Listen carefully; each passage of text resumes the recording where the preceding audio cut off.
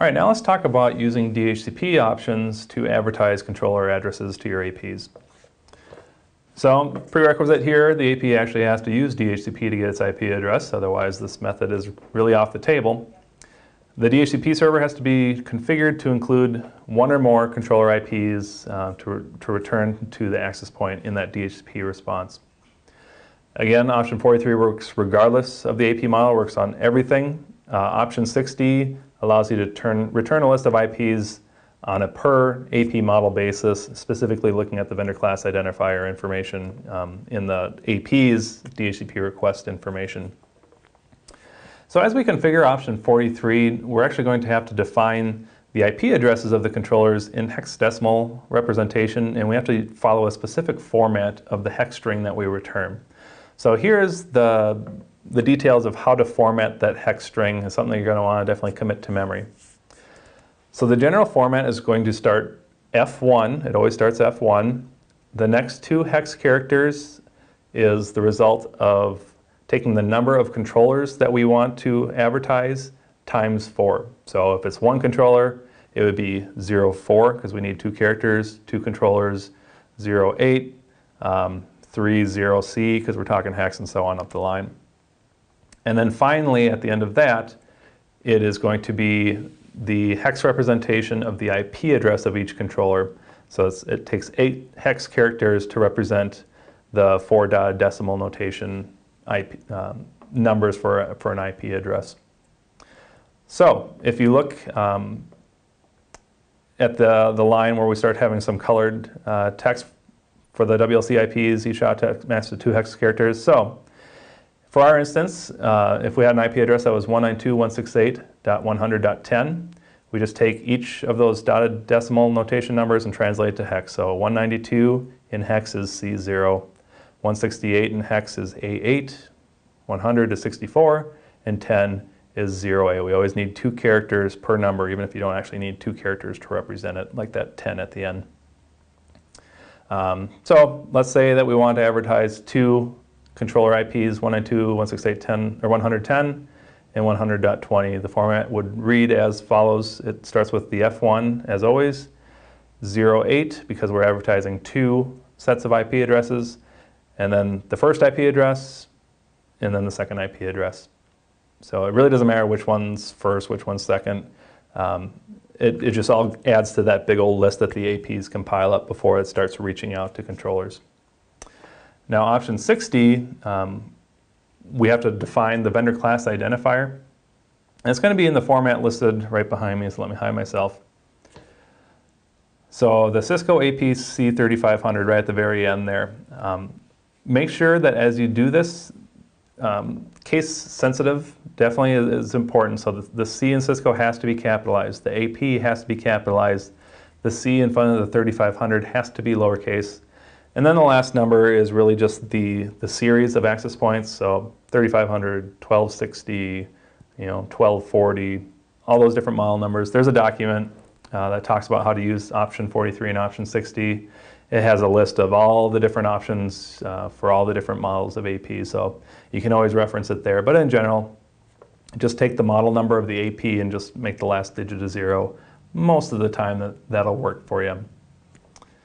So let's actually show you how to do this now on the switches.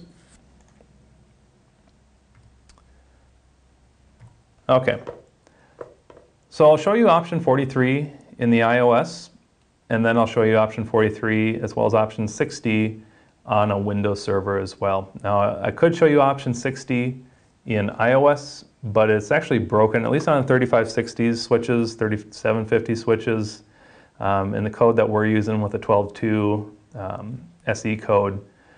It just doesn't work. Regardless of whatever you specify for the vendor class identifier, that Cisco AP C3500, it'll return the IP address of the controllers regardless.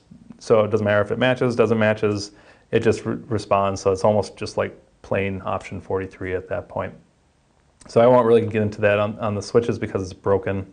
It's possible there's other switch models that it does actually work in, but at least with the ones that we are worrying about, it doesn't. So we have some APs on VLAN 113. So what I'll do is I'll configure a DHCP scope on Cat 2 and advertise a controller with option 43. So let me go ahead and hide myself so you don't have to stare at my top of my head. All right, we just need to simply configure a DHCP pool here. IP DHCP pool for VLAN 113. And when I say VLAN 113, this is just an arbitrary name. I always name it after my VLANs, but it doesn't have to be. We always start off with the network command, 10.10.113.0. It's a /24 network. Give it a default gateway, 10.10.113.1. And now I configure my option 43. So option 43, we need to do this in hex. There is, I think, one really old AP where you would do it in ASCII, but everything we're doing today is hex. And now I just need my hex string. So let's go ahead and just do a single controller. So I always start F1. If I'm doing one controller, I need to do 04.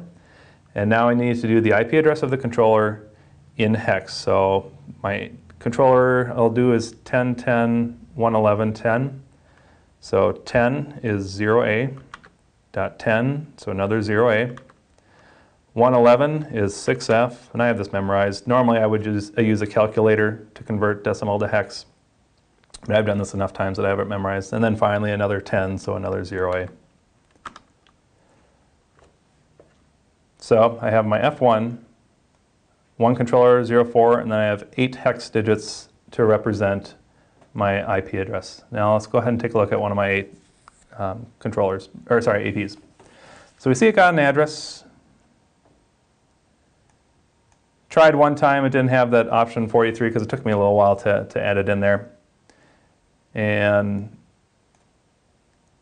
it's still not grabbing it. So what we want to look is after the translating Cisco Capo App controller entry, we'll see a couple lines, or one or more lines that would show us if DHCP option 43 is working. It'll actually tell us if it discovered some controllers via option 43 and what the IP addresses of those controllers are. So that lets us know, one, is it working? And two, am I advertising the right IP addresses? Since we're often converting into hex, it's really easy to screw it up and put the wrong hex characters, give it the wrong IP address, then all of a sudden it doesn't work. Okay, here's the line we want. Controller address 10.10.111.10 obtained through DHCP. So here I verify that option 43 is working, and I advertise the correct IP address that I was intending to. Now if I had advertised more than one IP address, I would see separate lines, and on each line I would get a different IP address that was learned. So if I was expecting 2 IPs, I would have 2 lines, one line for one IP, one line for the other. And again, we're verifying that's working and which IPs I'm advertising. Since it discovered the IP, reached out, joined up the controller, and everything's happy. So that's configuring DHCP option 43 on a switch, as well as validating on the AP itself that option 43 is working. Next, we'll go ahead and do the same option 43, but we'll do it on a Windows 2003 server.